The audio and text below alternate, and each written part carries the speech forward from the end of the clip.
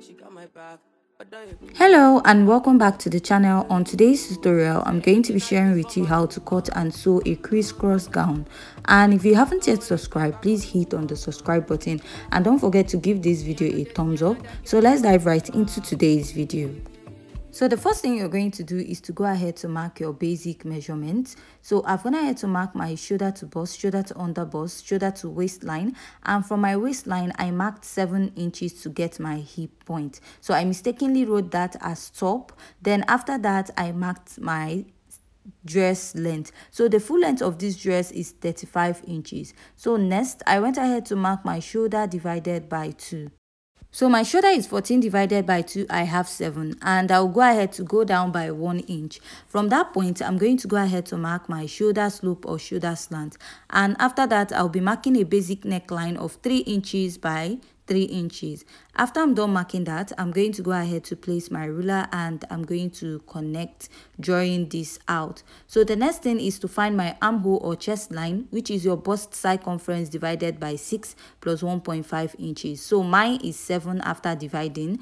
And whatever I have on the shoulder, which is 7 inches, I'm going to place and mark. This is just to make sure I have a straight line, and I'll go ahead to connect my ruler and I will mark. So now I'll just measure what I have from my bust down to that chest line. So the difference I have there is just 1 inch, and I'll go ahead to draw out. So yours might be 1 inch, 1.5 or 2 inches. It totally depends on your body measurement, and this is just to make sure I have a straight line. So I'll be dividing what I have at the armhole into 2, and I'll come in by ½ inch. Now I'm just going to go ahead to connect. So I was supposed to mark my bust circumference on the chest line, which I forgot, but I'll go ahead to do that. Now I placed back my tape and I marked my bust circumference divided by 4. My bust is 33 divided by 4. I have approximately 8.3, and I'll go ahead to reconnect and clean off the initial mistake. So after I'm done doing this, the next step is to go ahead and mark your dart. So to mark your dart is your nipple to nipple divided by 2, or your bust span divided by 2. Mine is 7 inches divided by 2. I have 3.5. So I'm just going to go ahead to mark this all the way to the hip point. So here you see me correcting this as the hip point because I mistakenly wrote that as my top length. So I'll just go ahead to place my ruler and I'm going to connect, drawing a straight line. So after I'm done doing that, I'll be marking a dart intake of ½ inch on both sides. And I'll go ahead also to come down by 1 inch from my bust. So because to draw your dart is your shoulder to bust plus 1 inch, and then you mark ½ inch on your waist and you're going to connect. So at the lower part, I'm going to come up by 3 inches. So if you're on a plus size, you want to go ahead on your waist, you're going to use 0.75 or 1 inch. This is just to make sure that it's going to give you a more fitted effect there. So after that, I'll insert my body measurements. My bust circumference divided by 4, which is 33 divided by 4, I have 8.3. I'll add 1 inch for my sewing allowance. At the under bust, I'll mark my under bust circumference divided by 4. My under bust is 28 inches divided by 4. I have 7 inches. Go ahead to measure that little dart intake mark and add my sewing allowance.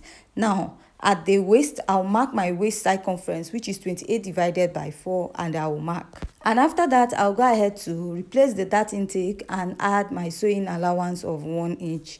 And at the hip point, I'm going to mark my hip circumference divided by 4, which is 10 inches, and I'll go ahead to add 1 inch to it for my sewing allowance. So now whatever you have on the hip, you're going to take out 1.5 or 2 inches from it. So my hip is 40 divided by 4, I have 10 plus 1 inch, making it 11. So I will do 11 minus 1.5. What I have is 9.5 inches. So if you want it more fitted on your dress, probably you're using a stretchy fabric, you can go ahead and minus 2 inches.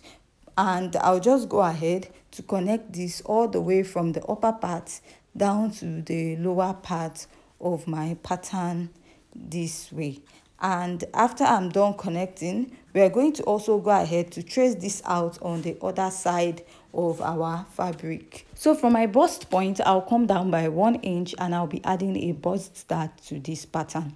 So from that point I'll connect it down to my bust. So this is like different from what we actually do with a Victorian corset. So we'll be transferring this measurement to the other side. So for this bust that you took out, you're going to also replace it at the lower part of your pattern. So I'm going to do that actually when I'm cutting this out. And what I'm going to do now is to go ahead to just trace out or cut out my pattern. So if you have any question, please don't forget to leave it at the comment section. And if you haven't yet subscribed, please hit on the subscribe button. So all these measurements I have here, I'm just going to go ahead to trace it out on the other side of my pattern paper. She got my back, I'm happy that say everything I do is for my woman. Anything I talk where you talk, I go do. I know they see another girl for my visuals. Yeah. Loving you, now in my ritual.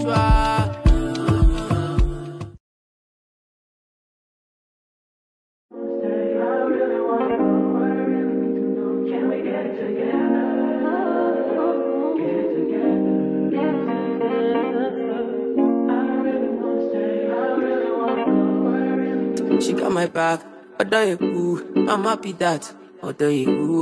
Say everything I do is for my woman. So now it's time to trace the other parts or to trace out the neckline. So I'll come up by 1/2 inch here and connect it to the armhole, and from the shoulder point I'll be tracing this out to the lower part. So I'm actually using a free hand to do this.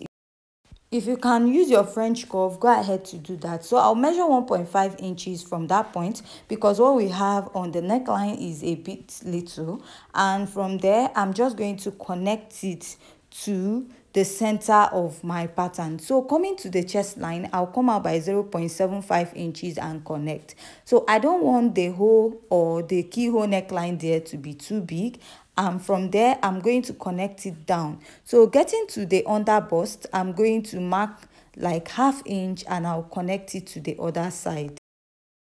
So after that, I'm going to go ahead to come down by 1.5 inches to draw out that little curve on the other side, and I'll go ahead to connect this way.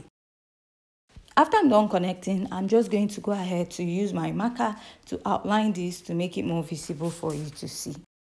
So when we are sewing this pattern, we are going to sew our bust dart, and after sewing your bust dart, we're going to blend this dart in, because there's no dart actually on this dress. While looking at the thumbnail, you notice there's no dart on the dress. So now let's go ahead and work on the other side. So I went ahead to use my old pattern paper and I placed it on it this way. So I'm just going to trace out the basic pattern of this dress, not the neckline yet, but I'll be tracing out the neckline later. So go ahead and place a pattern paper that will get up to the waistline, or about 3 inches after your under bust measurement. So this is what I have after I'm done tracing, and you're going to use that other part to trace the remaining side. So go ahead to make a mark at your bust and your under bust. So now we are going to go ahead to start marking out the neckline for this pattern. So before marking out, go ahead to check what you have. So sorry, I'm using an old pattern paper. I ran short of pattern paper, so I had to go ahead to use what I have at home. So from the neckline, just like we connected at the front part, I'm going to connect from the neckline down to the chest line, but go up a bit by 1/2 inch at the chest line, and I will be using my freehand sketch to do this. And after I'm done tracing out that part, I'm going to go ahead to measure about 1.5 inches, just the same way we did on the other side. And whatever we did while cutting out the front part, we are also going to do it at this point. So when we got to the chest line, I went in by 0.75, just like we did on the other side. And you're going to go ahead to connect it down to your under bust, like we also did on the other side. So after I'm done doing that, I'm just going to go ahead to use my marker to trace this out so that it's going to be very visible for you to see. So after you're done tracing it out, place your pattern together. You notice that you're going to have that crisscross effect. So my pattern paper, you can actually see through it.